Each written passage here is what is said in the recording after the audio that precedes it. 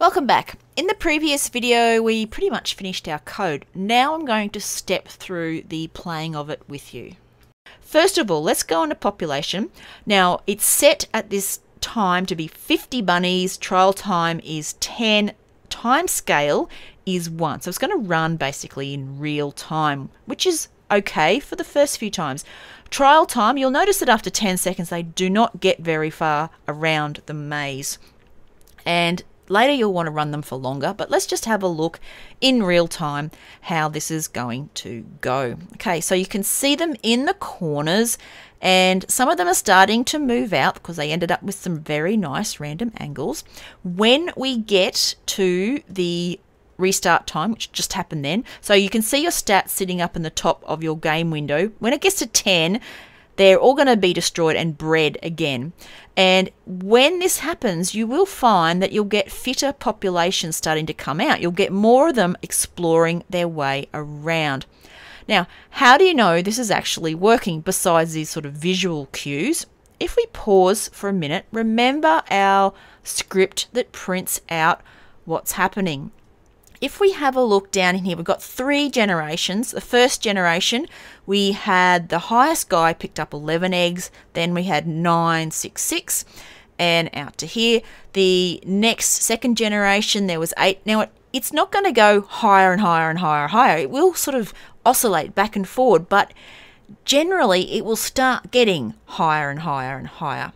Okay, so this is when you actually need to let them have a bit more of a run around the environment to see those values increase. So if we go to our population and say set our, actually I don't think the population size needs to be changed, but let's give them like 60 seconds to have a good search around, and then change the time scale to something like 10, which will be very fast, and then press play. It will speed everything up and it'll allow you to go through more generations, and you can actually watch them up here. You might just want to set this to play and go off and get a coffee or something, because these things do take a while for it to train. Now, immediately, just given the longer time that I've set, if you have a look down in the data that's coming out of this, you can see initially there was a few bunnies that found eggs, and as we've gone on, see more and more bunnies in that list are getting eggs. Well, up to here anyway, and you can see that you've kind of gone a little bit backwards, but we're still sticking around the 26 or so value, and some of them are just getting 1. Again, in this case, it will be all about giving them an awful lot more time to explore the maze, because one bunny cannot seriously get around this whole maze in even 60 seconds. So you might want to like ramp that up to like 1,000 seconds or something, and then just run it really, really fast to see these values changing. But what you are going to find is that they're going to slowly start to creep up to a point, based on how well you've designed this and how much time you've got, that it's going to sort of just peter out to sort of an equilibrium value where it's just not going to get any better. And there you can just say at that point, well, you've trained it best you can, and therefore your top bunnies are going to have some of the best strategies for getting around that maze in a quick amount of time and picking up all of those eggs. Okay, at this point you can start thinking about, well, what else could Zombunny use to make a decision on the turning around and which way to turn? He could consider if there's anything to either side of him. Okay, so if he's run into a dead end and there's a block on his left, then it makes more sense if he turns around to his right, doesn't it? But currently he's got no idea about that because he can't sense it. So we'll add that into our code. Let's go into our DNA and just change the structure of our dictionary that we've got. And up the top, we're going to have a combined key. And this combined key is going to have 3 bool values. It's going to have a left. Is there something to the left? Bool forward. Is there something in front? And then bool right. Like that. Okay, now with that change, you're going to find you've got all sorts of errors going on throughout here, but that's okay because we've got to update it. So creating our dictionary is now got our combined key, which looks like that. Let's copy that and change it there for that dictionary. And we'll come back to our genes in a minute. I just want to check these other things in here. Okay, so that's okay.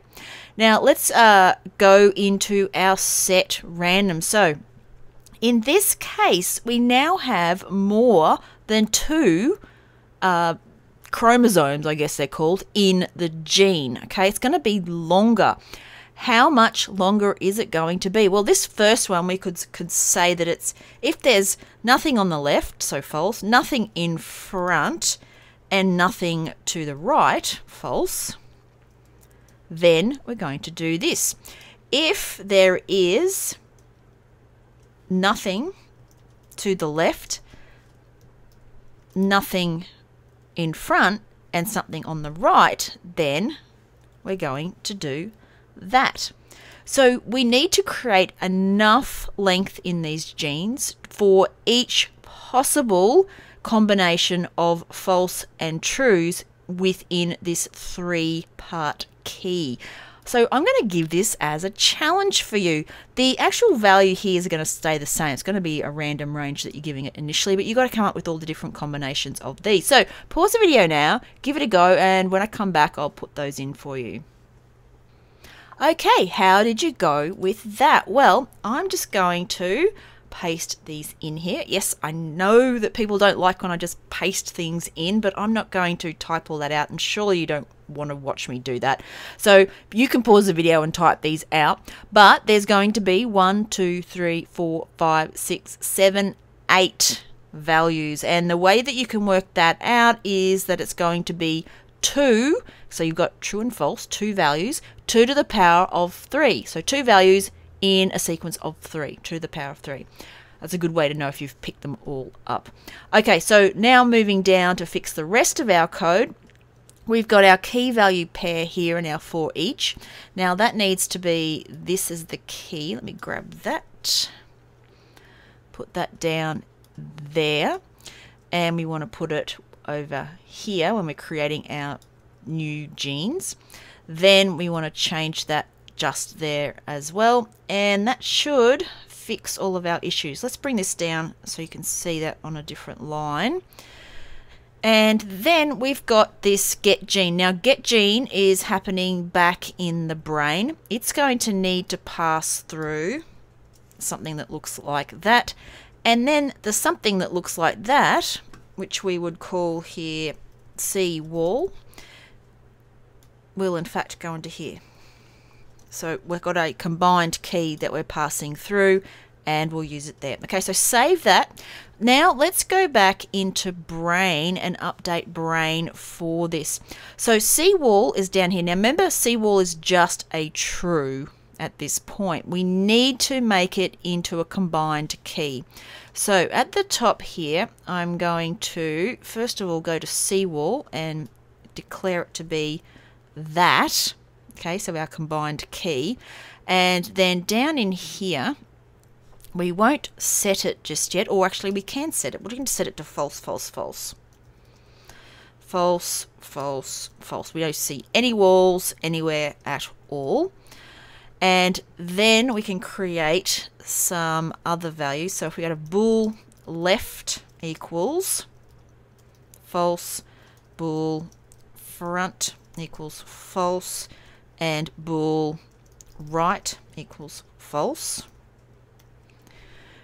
We can then, this is the front. Okay, so we'll put front in there to pick that value up, and then we have to perform these ray casts for the right and the left values as well. Let me just make this screen a little bit bigger for you, and let's grab the if statement. I'm going to grab that, and we're going to put it down here and down here. Now the can move, we're only interested in moving forward. That's just stopping us getting pushed forward.